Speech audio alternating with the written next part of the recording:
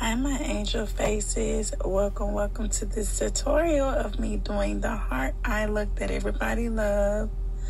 I am now on starting with the brows. I'm taking a concealer and fond by LA Pro Girls and concealing the bottom of my eyebrows. I did my brows with the brow definer by Maybelline. Now I'm going to the top of my eyebrows with the foundation NARS Zambie. My daughter edited this tutorial, and of course I actually did the tutorial. Now I'm using a white pencil to stencil in the heart, and then I'm going to take a red, I believe this was out of the Juvia's Place palette, and then fill in that area of where the white is above it, because you want to give the heart a more defined look, so that when you blend it out, it blends perfectly. I am finishing the red all the way through, and as you see in the back, I did like a tannish brown to really give it depth.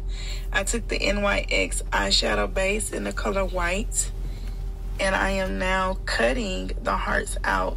I use a concealer brush for this, and guys, it's best to tap when you're defining a heart than actually trying to cut. That way the heart is more defined. I use a pink eyeshadow out of the Geeky Gang Cosmetics. Incorporated, shout out to Drika, my sis. And I took a eyeshadow brush and I pat the base on. The pink eyeshadow on the base.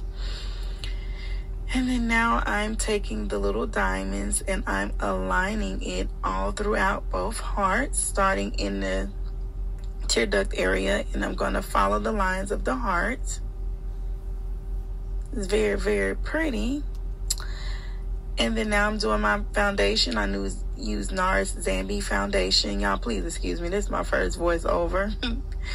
But yes, I'm using the NARS Zambie foundation. I'm going to use the LA Pro Girls concealer in Fawn in NARS Creamy Radiant Concealer. I forgot the color, I'm sorry y'all. To do my highlight, patting it in with a beauty blender, blended it in very well. I always take your foundation brush to make sure everything is blended seamlessly. When you're doing your foundation and your concealers, you want everything to look skin-like. Setting it with Sasha Buttercup powder you can get on Amazon. I don't know anywhere local in someone's city, at least in Pensacola, Florida, where to get it. And I am taking oh my goodness, Deep Bronze or Espresso liquid foundation by Maybelline poreless foundation to do my contour.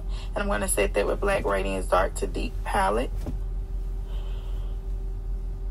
And y'all, I outlined the bottom. I actually got this look off another picture, so I'm going to take those diamonds and complete the heart, and this is the final look. I'm sorry this tutorial was a little quick, but we didn't want it long. But I hope you guys get the picture. Thank you for tuning in, and remember, you're worth everything that God is putting you. You're worth pushing it and growing it and glowing when you get to your successful place. Be blessed.